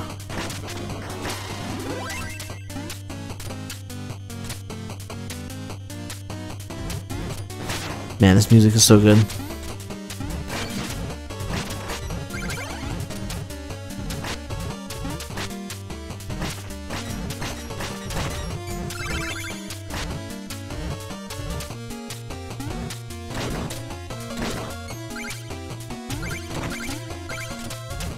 So I haven't really played that much of WayForward stuff.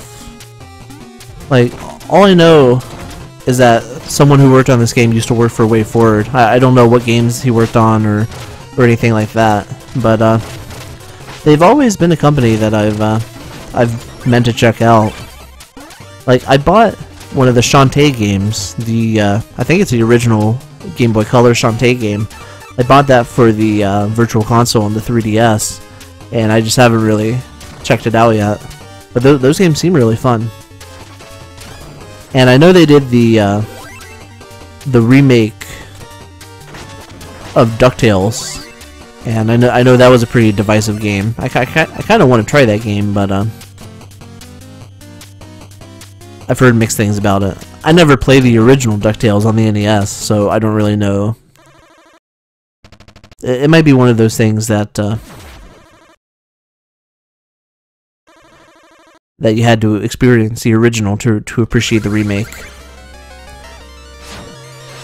It's kind of funny, we were just talking about Plague Doctors in the Abyss Odyssey stream the other day, and here we have a bona fide Plague Doctor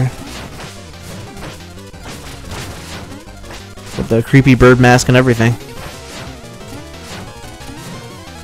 I have to say, he doesn't really look like a knight. I mean, his name is Plague Knight, but he doesn't really have any knightly qualities.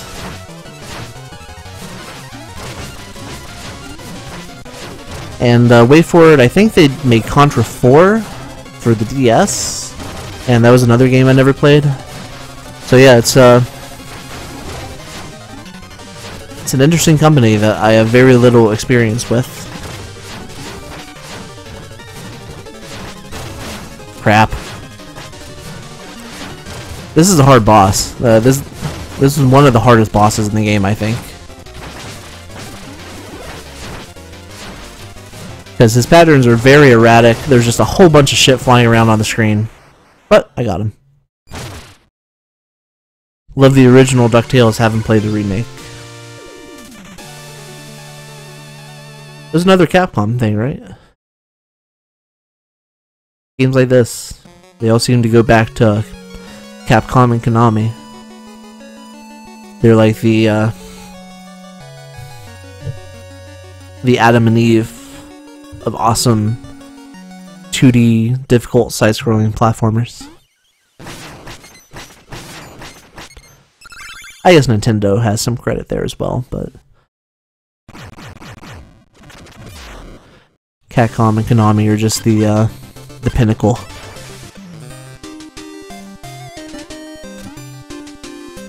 Alright, I have plenty of money now, so I can go ahead and buy some of this armor. The only armor I really use, this one, you drop half as much gold when you die, which gold, like I said, is really not that big of a deal in this game, at least when you're playing on normal. Sacrifice protection for a higher magic limit. I know a lot of people use this armor. I don't really like. I don't like items that make you sacrifice something to get another, to get a benefit. So I never use this one. This is the one I always went with. Perform 2 consecutive shovel drops to unleash a powerful charge slash. This is another one where you have to sacrifice. Basically, you sacrifice stability, or you gain stability, but you lose mobility.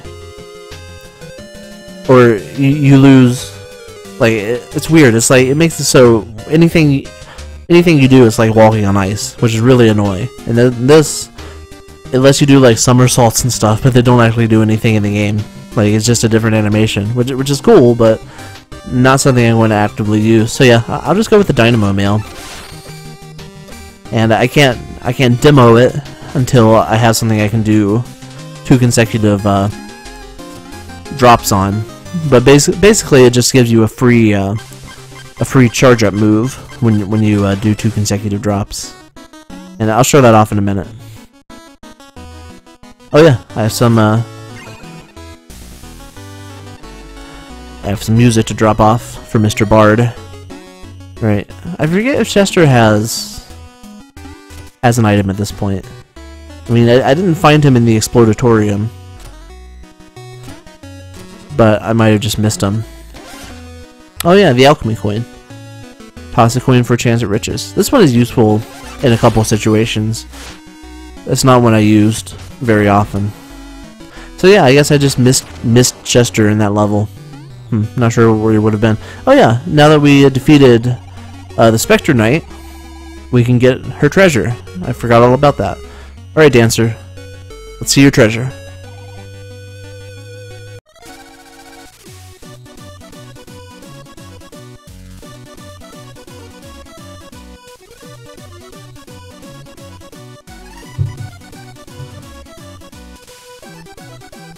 I like how the other people at the tavern cheer her on. That's awesome.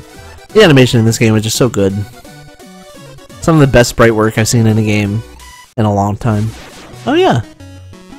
Well, thank you. What about you, King? You have anything for me? Huzzah! Hurrah! Plume and Beaky. Okay, so no treasure from him. What about you, Juice Maid? You have anything for me? Nope. Okay.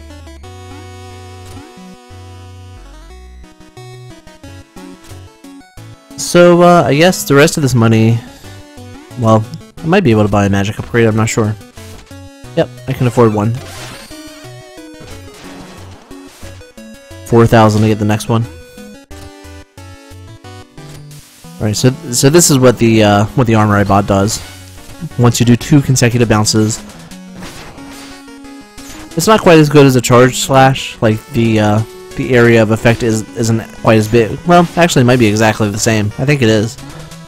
So yeah, it's pretty much exactly a. Oh yeah, there's one more thing I want to show off that I forgot about. Sorry.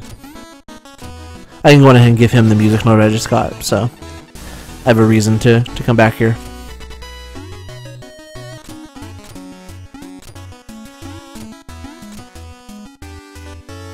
So once you get the charge up slash, you can ruin Hoop Kid's fun by doing this.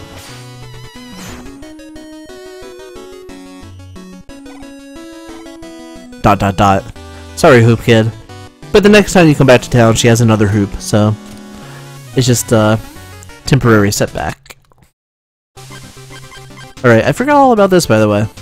There are a couple of these, once you get the right relic. Like, for example, I got the Phase Locket. So there are these levels that are specifically designed to get through using that item. And actually, this will be a lot easier for me now that I've increased my mana a few times. So yeah, I mean, there's no way to get through these without using the Phase Locket because of the spikes. Crap. Yeah, the Phase Locket does not last very long. Yeah, you kind of have to be careful with the timing there, which I was not. Yeah, just a couple seconds. But it's still better to do that a couple times than to use one of your Ichor slots, getting one of the other types of Ichor. You can also do it in midair, which is quite handy. That saved my ass a few times.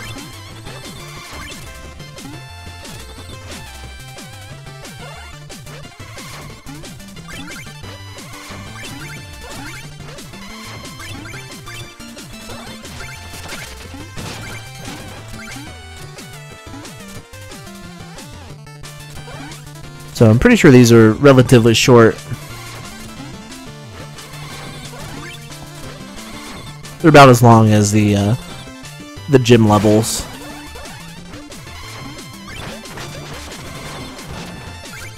Wow, didn't even need to use my locket for that one. The slime helped me out.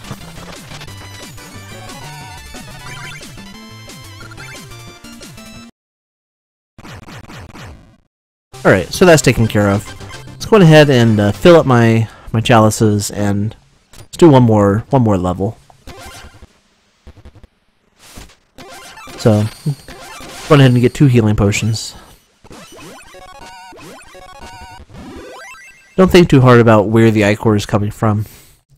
You know, when you think about it, drinking milk that comes out of a cow's udder is really gross. So drinking fish spit really isn't that big of a deal when you get down to it. Alright, I have another special level down here, but I don't have the item I need to do this one yet. So, let's take on Mole Knight in the Lost City.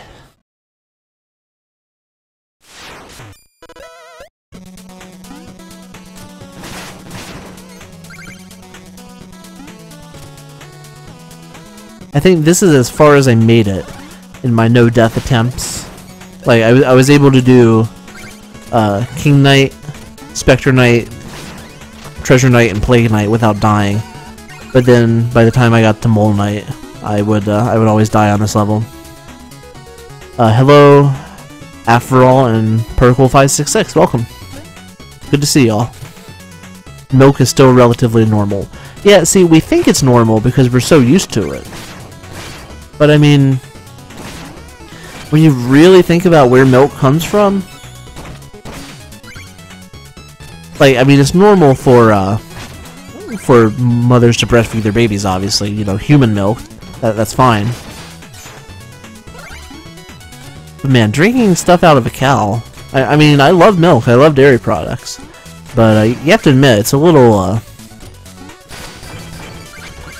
unseemly.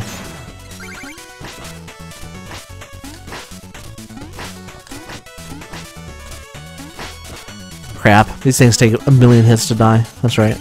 And by a million, I mean 4. When you leave it to rot and it solidifies to a lump, and you eat that, well, I mean, there's your problem. You should not eat that. That's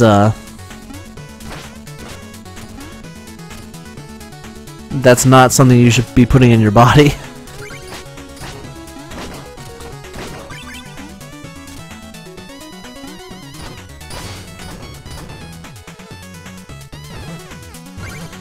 Yeah, it took me forever to realize I could actually stand on this beetle. Like, I thought I had to bounce on its back for the entire duration of this section, which is really difficult. Not being able to stand on this part. But eventually I learned. I mean, you would think I would look at how flat that part of the beetle is and think, oh, it must be flat so I can stand on it. But my brain does not always work that way.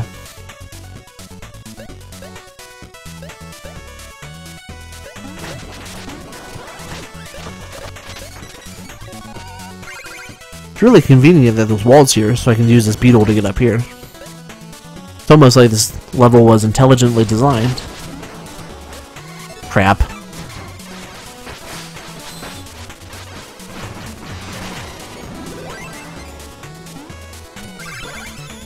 This cheese stuff is among the weirdest things ever. Oh, I get it. You're talking about not milk that you just leave sitting out, but you're talking about cheese. Yeah, I mean, I'm with you. I could definitely see why someone would think cheese is gross, but I happen to love cheese. You know, I'm able to separate the origin of cheese from my experience of it. I mean, it's the same with meat, actually. Like, if I'm eating something where it's very clear what part of the cow it is, or what part of the animal it is, then I don't enjoy eating that. Like, I don't like eating shrimp, because they're still, like, in the shape of the animal. And, I mean, maybe this is hypocritical of me, that, you know, I'll eat meat, but not if it looks like an animal. But, don't like eating shrimp. I don't really like eating any meat that still has bones in it. That grosses me out. Like, anything, like, when you see people eating, like, a whole fish that still has eyes and stuff, like, that's not something I will eat. Or you see videos of people eating, like, octopus that still looks like the octopus, and yeah, that's not my jam. Now, calamari is pretty good because it's just like you know, these deep fried rings. Obviously, I wouldn't eat it unless it's deep fried, but yeah, if it still looks like a squid or looks like an octopus, then that's not it's not something I'm interested in.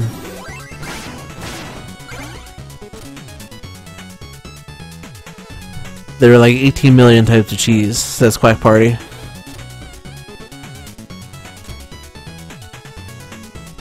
Oh yeah, that's right. I just need to kind of hurry my way through here. I mean, I don't like every kind of cheese. Like, I don't like moldy cheese. That's not something I want to eat.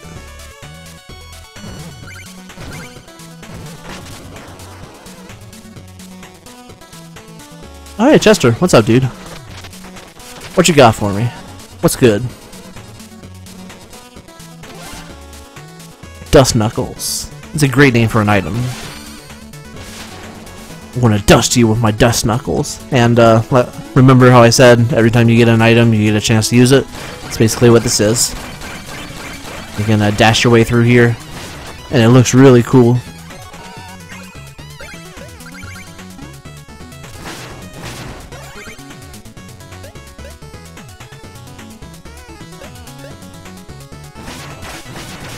They're debating the merits of cheese in the chat room. I love my chat room. We have the best conversations here.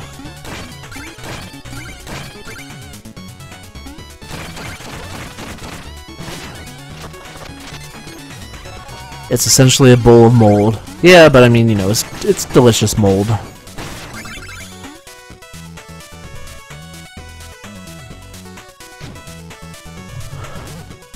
Alright. It's time for the Jupiter jump.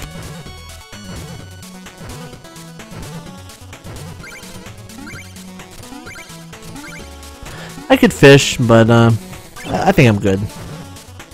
I mean, I don't need money, and I don't really need any of the ichors the fish will offer me. I love how you can hit those things with this green slime and turn them back into normal green slimes, the ones that are on fire. It's a really cool little detail.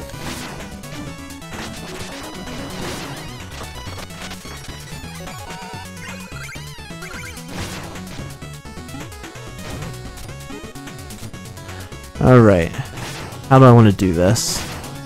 I'm going to do that, grab that gem, and then do that. Oh, I guess I have to hit it onto that platform, that's right. Crap. I remember back in the Lasercat stream when everyone was talking about lava for an hour straight. I forget that one. Oop! Crap! I remember everyone was really mad at me for not knowing what Kulfi was. But I've actually eaten Kulfi since then, so I'd be able to nail that trivia question now. It's pretty good too. Fire slime? Normal slime.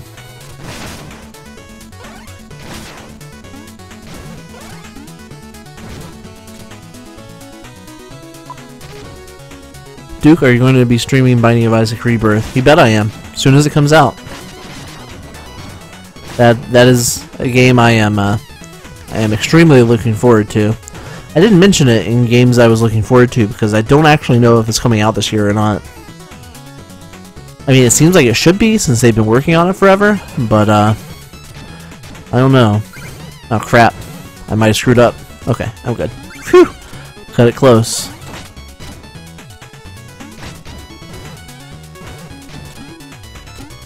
I don't know how to get those gems up there. I mean, I can't bounce up there. Oops, shit. I saw that one coming.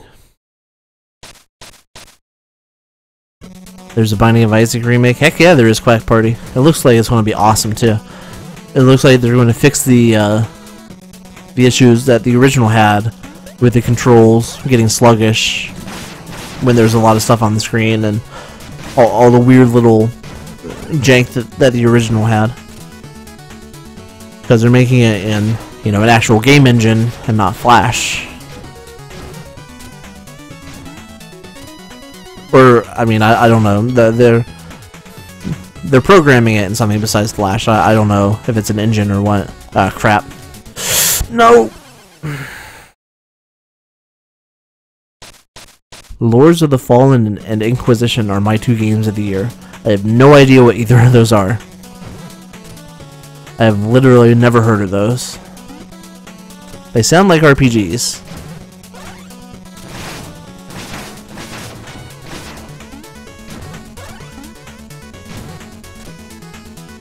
I love Binding of Isaac, but always had technical issues with it. Yeah, that game, even on a good computer, that game didn't run very well.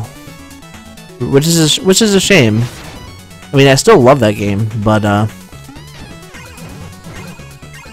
yeah, that game was not the solid piece of programming that this game is. Yeah, I have no idea how to get those gems up there. I'm not going to worry about it because the last time I worried about it, I died.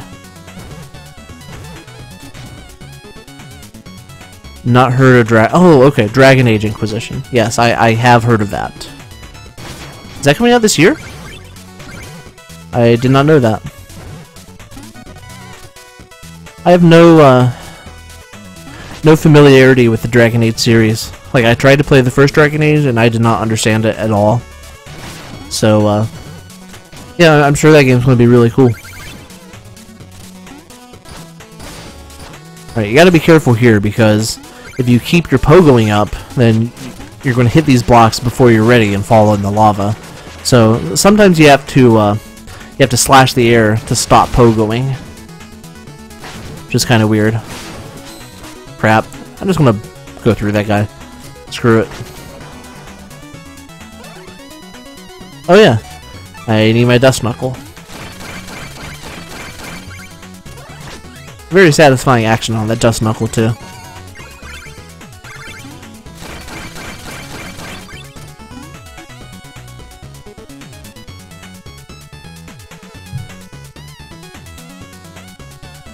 I've noticed you tend towards indie titles. Well, that's not necessarily true. I just started playing the new Tomb Raider game that just came out in 2013, and I'm enjoying it. Yeah, I guess I do prefer indie titles to most quote-unquote AAA games, but there is occasionally a AAA game that I like. Like, I really like the Mass Effect games, which, from what I understand, are pretty similar structurally to the Dragon Age games, if not mechanically. Yeah, like, I started playing the first Dragon Age because I really love the Mass Effect games. And, like, I had no idea how to control my party in the first Dragon Age. Like, I didn't know what I was doing.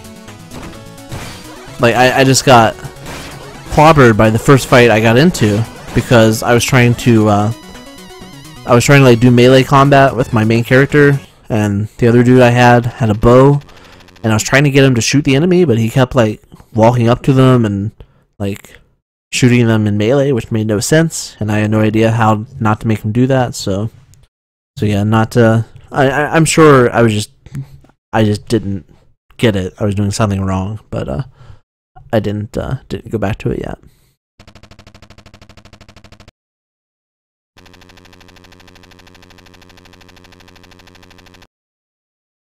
Hey, don't make fun of another man's digging implement. You can't help it. That's not cool, man.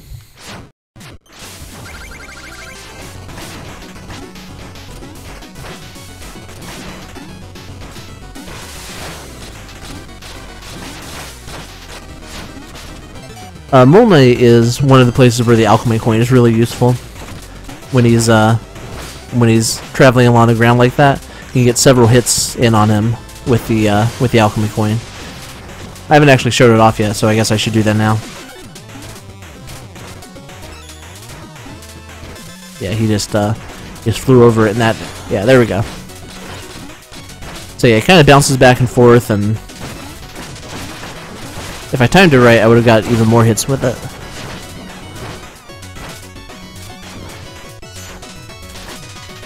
Crap. Okay. That worked out okay.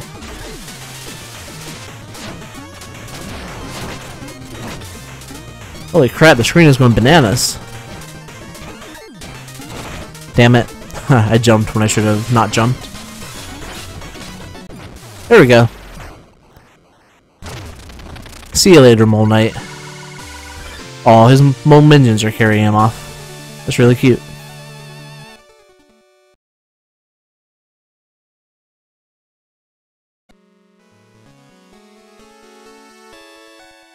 Alright, I think we have another dream sequence here because we have a another chest to get. Another meal ticket.